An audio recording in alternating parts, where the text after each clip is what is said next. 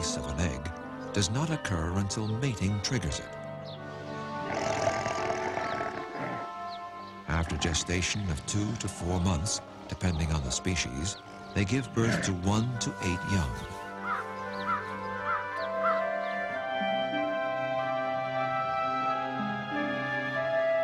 Kittens and cubs are helpless at birth. At first, they can neither see nor hear, their life guided primarily by touch and smell. Amazingly, each has a preference for one particular nipple, which it locates by smell. In the wild, this efficient behavior frees the mother to resume hunting sooner.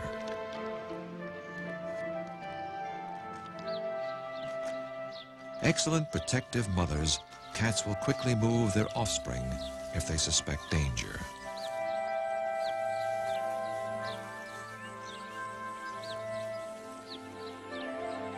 To teach their young how to hunt and kill, many cat mothers bring home live prey for practice.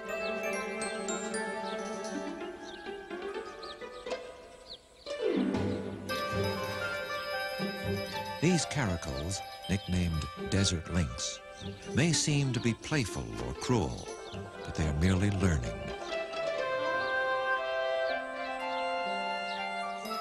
Striking the prey stuns it, but the cubs are too inexperienced to deliver the fatal bite.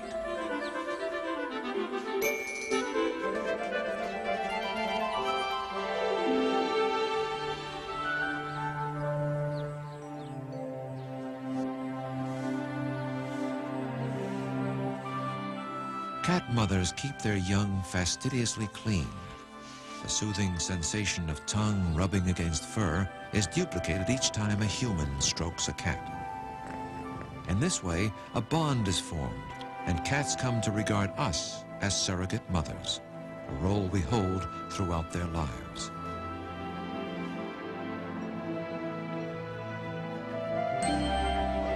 In the wild, as young felines play, they refine the predatory skills essential to survival as adults. Whether domestic cats similarly practice stalking and hunting is subject to debate. Many experts feel that play exists as a behavior in its own right, simply because it's fun.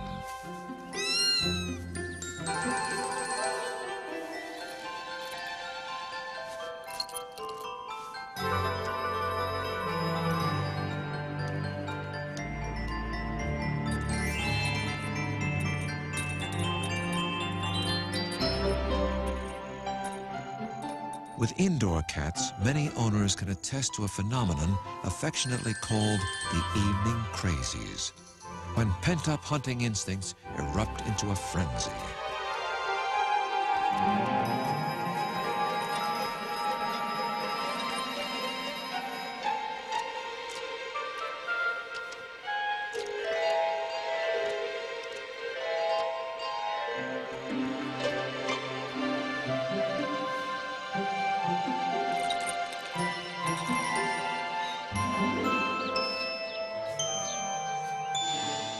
Triggered by a prey's movements, even the most well-fed cat may hunt, given the opportunity. But the connection between making a kill and eating it has to be learned. An inexperienced cat may attack with precision, yet not recognize its kill as food.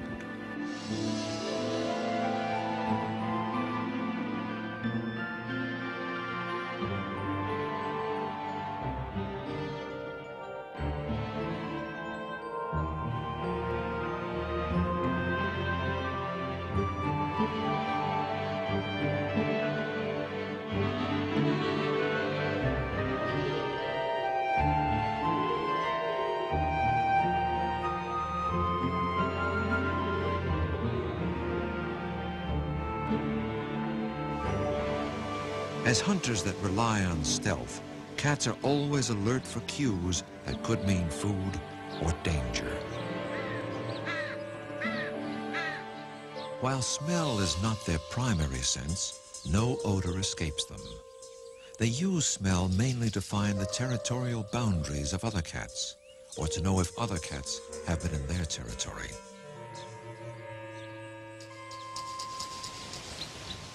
To gather information about potential mates, cats use a second olfactory system in the roof of the mouth. Inhaling the airborne scent while curling the upper lip creates the grimacing look.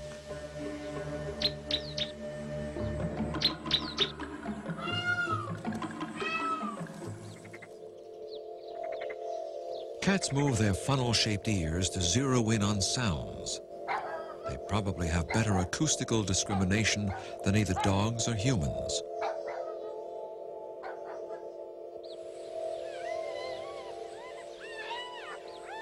Often, a cat can identify the faintest squeak or rustle within an inch or two of its exact location. The function of a cat's whiskers is not entirely understood, but if they are severed, the animal may lose its equilibrium and stumble into things. It may even be unable to make a clean kill. Whiskers also transmit information about captured prey. To remove all traces of food, cats regularly groom. Fastidiousness is one of their best-known traits. Coarse and abrasive like sandpaper, the tongue is covered with hook-like projections that can even tear flesh from bone after a kill.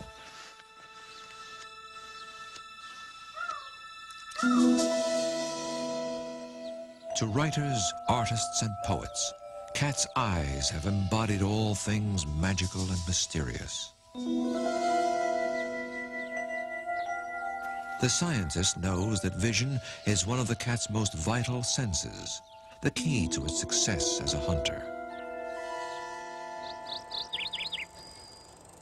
At Florida State University, the question of how cats see the world has been studied for more than 25 years.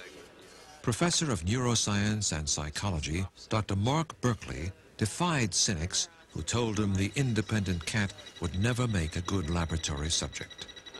He designed a system that not only works, but actually appeals to the cat.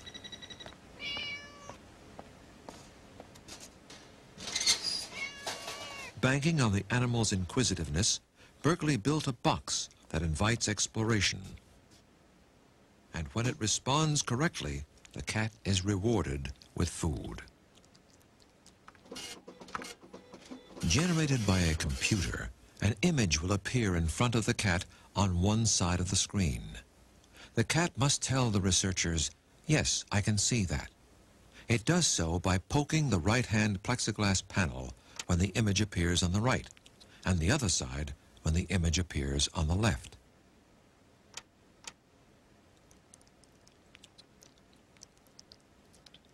From the work of Berkeley and others, we know cats cannot distinguish between human faces, have poor color vision, and, like us, experience visual illusions.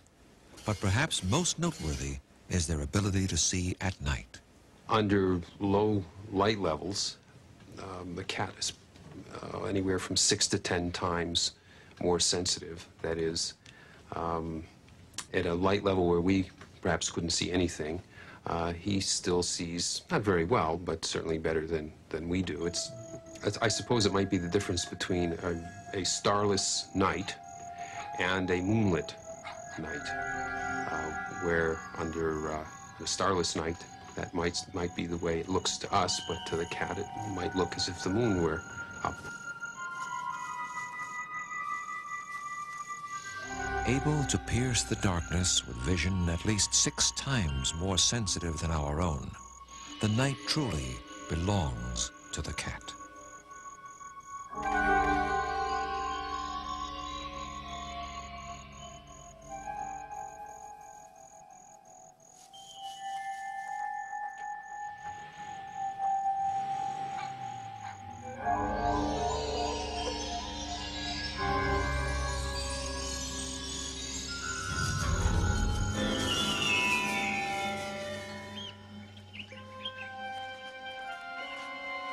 The cat's earliest ancestors probably hunted both on the ground and in the trees. To survive, they needed not only claws, but remarkable balance, an aptitude all cats retain to this day. In keeping with its reputation, the cat usually does land on all fours, and scientists have come to understand how.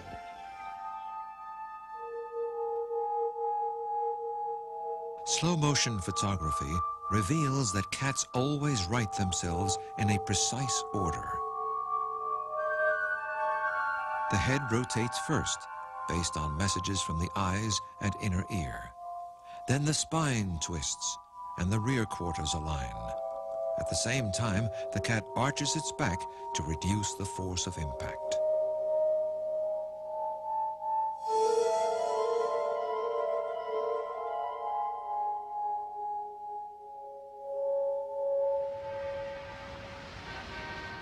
Despite its agility, the cat faces particular dangers in today's modern cities. Here, although hundreds of feet above the ground, the indoor cat is just as attracted by moving prey as is any other cat. If anything, it may be a stir-crazy bundle of energy. So many cats actually careen through unscreened windows that the phenomenon now has a name: high-rise syndrome. At the Animal Medical Center in New York City, doctors were perplexed when they found that victims of higher falls often had less severe injuries than those that fell a shorter distance. Good morning, Miss Pisano. How are you today? Fine, thanks. Dr. Michael Garvey is medical director. Hello, Harry. Harry is recovering from serious fractures after falling just a few stories. About a month since you were here last. We've been puzzled by the high-rise syndrome for a long time, the name that we give for cats falling out of windows. Our clinical impression is that cats that fall from medium-level stories are hurt much worse than cats that fell from even greater distances. That seemed to defy our logic, that cats that would fall farther would be hurt less. So we undertook a study to examine the records on cats that had been admitted here for falling out of windows. And it actually confirmed that our clinical impression was correct. It seems that cats that fall from higher stories have enough time to reach free fall like a parachutist and are relaxed. And when you experience trauma, when you're relaxed, you will probably avoid injury. When you experience trauma, when you're very rigid and very tight, you will tend to maximize injury. The cat may not have 9 lives, but its uncanny ability to sail through the air is almost certainly responsible for the myth.